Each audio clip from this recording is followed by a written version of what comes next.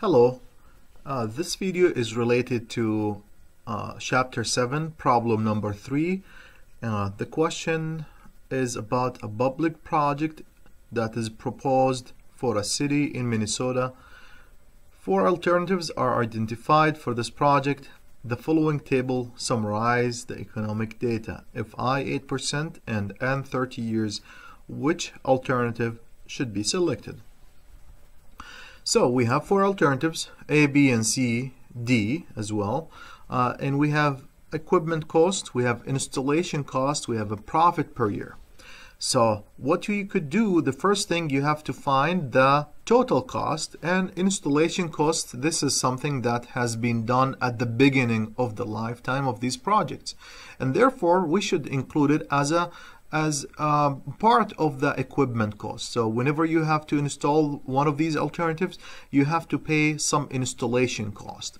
And I would recommend to use this installation cost as the part of the equipment cost. So we have this alternatives A, B, C, and D, and we have equipment cost, installation cost, profit per year, and then what you need to do, you have to add another row as I did here and add the equipment cost and the installation cost. So for A, 750,000 plus 200,000, that would give you $950,000, the total installation, the total initial cost. And this is in a present format. So what we need to do next is to convert this into the annual worth.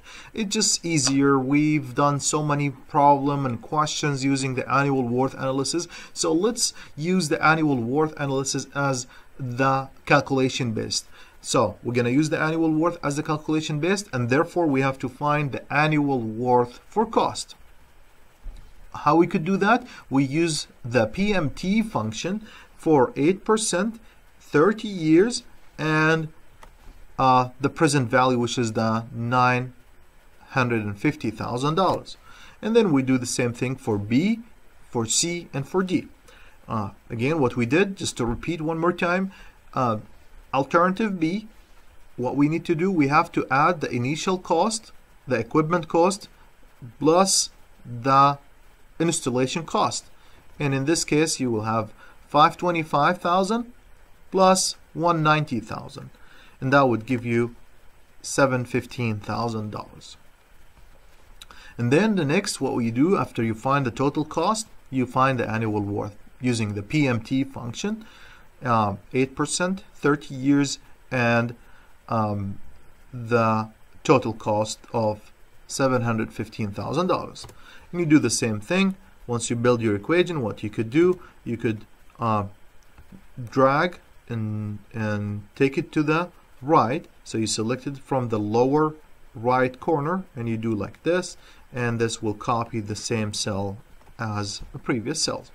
One thing that I would like to mention here, we are dealing with the cost here as a positive number, so we're not going to see a negative number here. It's not like when you build your cash flow. When you need to build your cash flow, I agree, we have to do a negative sign for the cost, and this will help you to understand which transaction is come into your pocket, or which transaction is going, which one is gains, and which one is cost. So in this chapter in particular, the BC analysis, we deal with the cost as a positive. We're looking into the ratio. This is why we're looking for that, because we're looking into the ratio between the B and the C, the benefit and the cost. And it would be nice just to keep the cost as a positive number. And therefore what we did here, we reversed the function to include the negative sign in front of the PMT function, and that would give you a positive number. Next, the next step, what we need to do, we need to rank these alternatives from low total cost to high total cost. So if you look into this row right here, you will see that the lowest cost between these alternatives would be D, and then B, then C, then A. So we ranked B, we ranked the alternatives as this: D, B, C, and A. And then for the incremental analysis, we select the least expensive alternatives. So we're going to start with a D and B, and then we subtract the higher cost from the lower cost. So B minus D. So what we're looking for, we're looking into two parameters, the B and the C, the benefit and the cost. So these are what we're looking for. The benefit is right here. We subtract the benefit for B minus the benefit for D, and that would be 35,000 minus the 22,000. That would be equal to 13,000. And we do the same thing here for the cost, and make sure to use the annual worth, because we agreed that annual worth would be the base for our calculation. And so for the annual worth would be about 63,000 minus the 39,000, and that will give you about 23,500.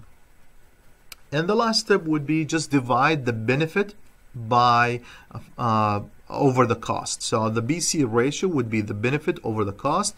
So these two numbers that we found, you divide the 13,000 by the 23,000, and that would give you a BC ratio of 0.55. 0.55 basically. This is the BC ratio. And from this, what we could understand, we could say, okay, since the BC ratio is less than 1, we select the alternative that has a less cost. So what we could do, we say select D and eliminate B.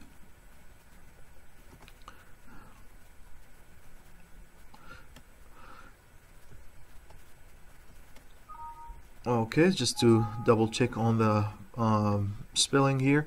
And then what we could do, once we selected D and we eliminated B, now we used an incremental analysis between D and the next one. So B is out, the next one would be C. So C minus D is the next incremental analysis. You divide. First of all, you find the benefit by subtracting C minus D, 45,000 minus 22,000, divided by the cost, which is the 64,000 divided by 39,000, and that would give you 0.92 BC ratio. And then what we need to do then next would be we select D. Why is D? Because the BC ratio is less than 1, therefore we select the one with a lower cost. And then we know that C, this option should be eliminated. Now B, C, these are the two options that we have eliminated. That would leave it with between A and D.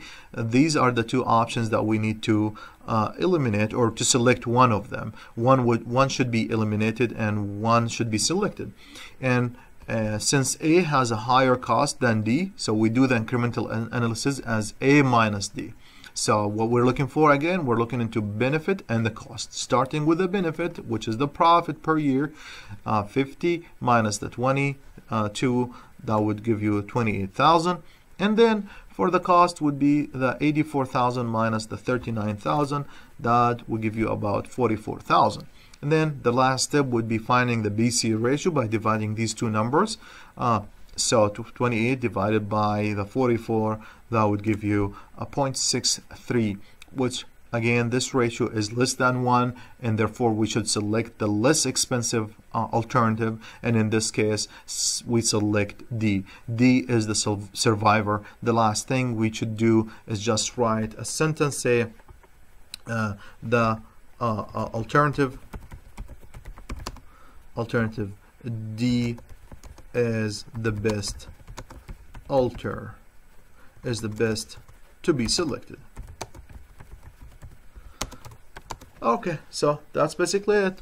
One thing that I would like to show you, but I don't recommend it. Again, I don't recommend it. This is something, it might work it depends on the case. It might work and it might not work. So the things that I want to share with you is this right here, that I'm hiding it behind this. So I'm going to move it. And what I did here, I built a cash flow. If you remember the old methodology that we use in the past, chapter 3, I believe, or 2, and we find the net present value for each of these alternatives. And I said, okay, here's the total cost. Total initial cost would be the equipment cost plus the installation cost. And I did this for A, B, C, and D. And then also I found the benefit for each of these years over the 30 years, and then I used the NPV function.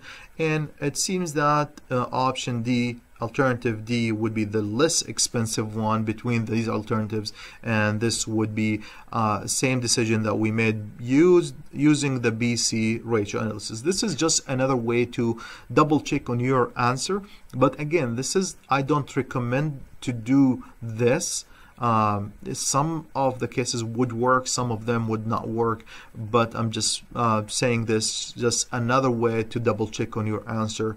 And but in real life, I don't want you to use this unless it is said you have to use the cash flow or the net present value analysis. But if a question asks you to use the BC ratio, you have to do the incremental analysis, starting with ranking low to high, and then start with least expensive alternatives.